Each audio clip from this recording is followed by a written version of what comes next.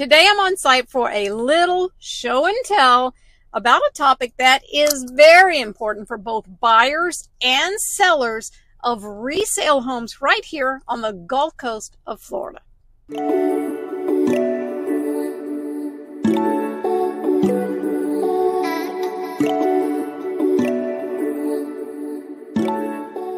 Hey YouTube friends, Catherine Newman here, and yeah, I gotta hold my little microphone because it's just easier and don't want to make a bunch of noise. But I'm here at one of my listings in my quaint but booming hometown of Parrish, Florida.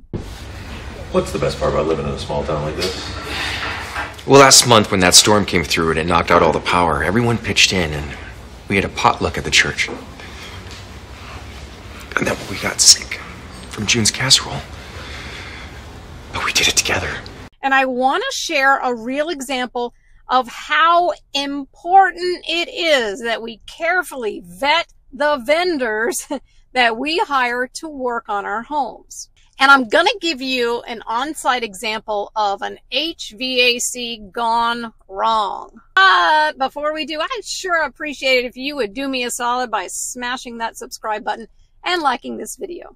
So, because it's so freaking hot and humid here in Florida, and of course today is September 13th, so it's still hotter than Hades. We're not going to get fall. We're not going to get a fall season, people. So we Floridians cannot live without AC, am I right? So most homeowners like myself, we make sure that we have twice yearly services on our HVAC systems.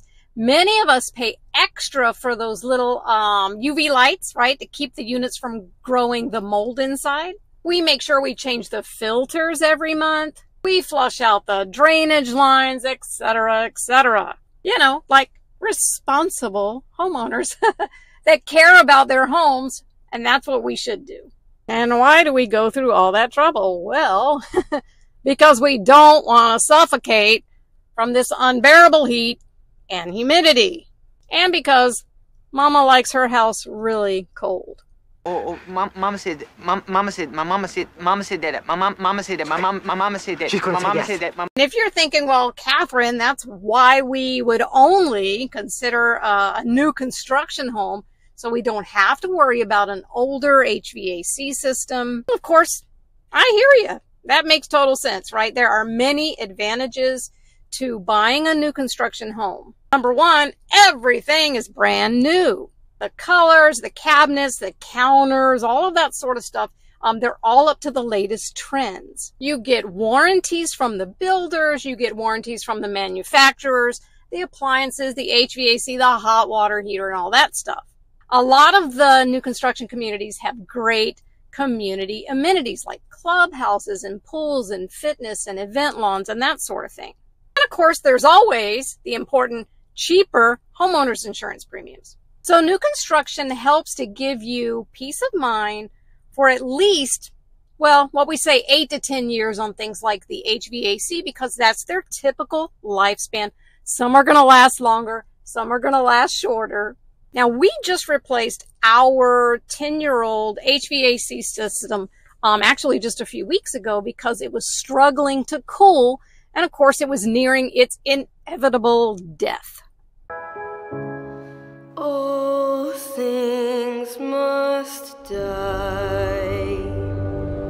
So of course I get why new construction is a great choice for many buyers, and there's other great benefits that I didn't even mention. But there's also some great benefits to resale homes if they've been updated, they've been maintained, and they have new or newer items like new roofs and new HVAC. Because I want you to remember, many resale homes are in communities that have larger lots, especially with the new density allowances that were put in place by the municipalities and counties that now allows more houses on tiny little lots. And many resale homes have much more space between them. You've heard me talk about that before. Lots of space between the houses. Resale homes have more mature, quintessential Florida landscaping, trees, foliage, beautiful lawns, that also better soak up all the many inches of rain we've had lately. and these communities are less likely to flood in the streets. Resale homes have established communities and amenities that are already built up. They're less likely to have ongoing road construction like you have over on Moccasin Wallow, or any new retail or commercial going up very close by like you have in the newer communities. Resale homes can many times be less cookie cutter than new construction, and resale homes typically have lower community fees and lower taxes than new construction communities. So for anyone that values maybe more privacy, more space, lower taxes, and lower fees, then resale homes are worth your consideration, especially, like I said before, if they've been updated, have newer mechanicals, a newer roof, etc. Okay, so I'm off my soapbox about resale homes. I just think you ought to check some of them out. And I want to get back to my topic. Hello, get off topic, get back on topic. I want to get back on my topic of why we need to make sure we are researching the vendors and the companies that we are using on our homes. So this great house here in a great community in Parrish called Lexington has had a beautiful cosmetic renovation inside and out. It got a new roof in 2022. It has new appliances, and it's just 2,636 square feet of really gorgeousness. And because it's such a large house, there are 2 HVAC systems. Now, one is only 4 years old, and the other one is only 6 years old. So very much still alive. They're still cooling the house properly, but in the process of having the house up for sale, and because I like to, as a listing agent, have all the current information to offer the buyers and their buyer's agent, we could not find any closed permits on these 2 units with the county. Now, the purchase contract, once we are under contract, that purchase contract is going to make sure that the seller cooperates with the new buyer to close out any open permits on the house. But we couldn't find any open permits for either unit when we did our research with the building department. So of course my sellers did what responsible homeowners should do. They called the company that installed both units 4 years ago, the same company that did 6 years ago, to see if they'd forgotten to close those permits out with the county. And lo and behold, that HVAC company is no longer in business. Nowhere to be found. You can't make this stuff up, people. Lesson learned number 1. Make sure you see the actual permit your HVAC company pulls while the job is in progress. They're supposed to put it somewhere on the house so that it's evident. And lesson number 2, go on to the county building department website and make sure the open permit has been closed out and shows as final. So my sellers called around and finally found an HVAC company that was willing to come out and see if there's any way to do what they call an after-the-fact permit on each of those units. But of course, that's pretty much a dead end because, you know, legit companies, they don't want to mess with a situation where maybe another HVAC company didn't do the right thing. And this HVAC company that went out of business didn't do the right thing. But finally, a great local company said that they would come out. That's who's here now. They would come out and check out the units and see what could be done. And because, you know, as I said, sometimes you really can get what they call an after-the-fact permit if an HVAC person comes out and deems that everything's working perfectly. But what they found was... Wait for it. Wait for it. Here it comes. Almost there. So here's what they found out about the 4-year-old unit and the 6-year-old unit. Again, these units were working fine. They're still working fine. However, what this company found out and was able to show us is that these units had parts from a bunch of different types of AC units. They weren't fully intact units. They had been rebuilt units. So certain part from here and a certain part from another unit and a certain part from...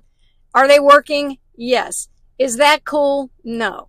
Let me hear you say, that ain't right. That ain't right. And they didn't have the required, I guess, like straps and stuff to hold them in place.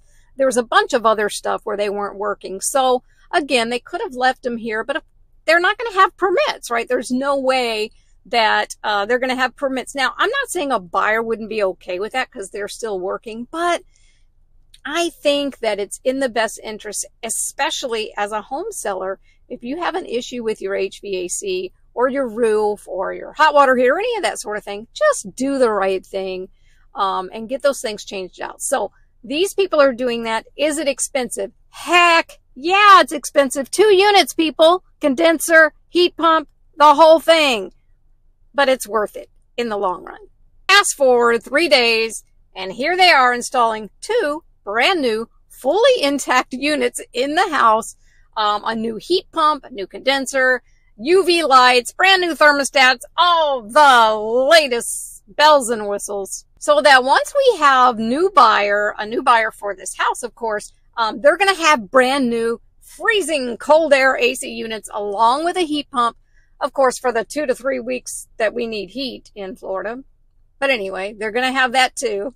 So here we are at the house. Such a pretty house. So pretty inside. Again, more space between the houses. Isn't that cool? Look how pretty that is. And here we are with the HVAC company. Now, they hope they do a really dang good job because here I am like advertising for them. No, they're not paying me. And no, this is not who I used for my HVAC system. So it's not that I'm trying to endorse them or anything, but these are the guys that are doing it. My people are really happy with them.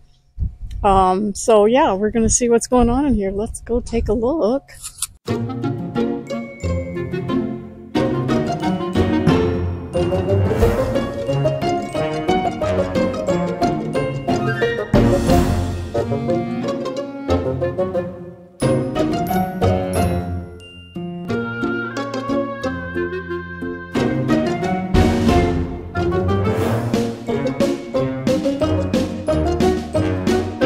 So, not trying to beat a dead horse here. Sorry if you like horses, I do too. But guys, it's really important that we do our due diligence as homeowners when it comes to hiring people to work on any systems or projects in our homes. We pay a lot of dang money to live in these houses, and maintaining them properly is only going to pay off later if and when we go to sell our home. Now, if you're a buyer in today's market, and thankfully the mortgage rates have been going down, and they're expected to continue on a downward trend, so we're all really excited about that. If you're a buyer, I encourage you to check out a few resale homes like this one. And again, as a buyer, you want to make sure that the home has already had these kinds of important system updates, or that the house is priced properly for you to make those updates if you buy it as needed. And if you're a seller in this market, you really need to be aware that buyers have lots of choices right now in this market. Resale sellers are competing with new construction. You already know that. And new construction is offering buyers the moon, closing costs, buying down the rate, all that fun stuff. So sellers, either make those updates to your home so that you can sell it at market value, or you need to price it accordingly. And please do yourself a favor and make sure everything you do on your house is properly permitted, if permits are necessary, of course, and save every receipt for the work completed. And hey, if you are curious about what your home's value, the current value in this market is, whether you've made improvements or not, don't hesitate to reach out to me. I'd love to chat with you about it. I'd be happy to come by, look at your home, hear what you've done with your home, share the latest market data with you. I can also offer professional advice on what improvements will help your home sell, because I'm also a designer. And of course, also help you know what offers more value if you made improvements, and whatever improvements you did that maybe might not offer any value at all. And if you're a buyer and you'd like to check out what homes are available in these counties, give me a shout out and you can share what your plans are, what your journey is. I'd love to chat with you about what might be bringing you here to this great county or the counties around here. I want to be able to share with you what the new real estate landscape is, all the changes that have happened, the strategies to help you navigate the new normals about how agents are compensated for their professional work, so we can talk about that as well. Because it's always important that you have someone walking you through every step of the buying process so you get the outcome that you're looking for. And don't forget to subscribe. I'm Catherine Newman. I'm looking forward to seeing you next week. See you then.